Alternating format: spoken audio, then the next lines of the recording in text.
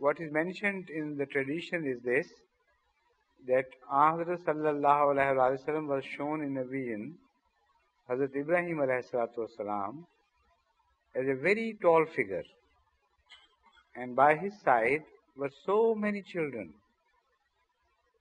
So it was told to him by Jibreel alayhi salam that those children who die young, they are handed over to Hazrat Ibrahim alayhi salam to bring them up to the correct laws of sharia and correct behavior, which they missed because they died young.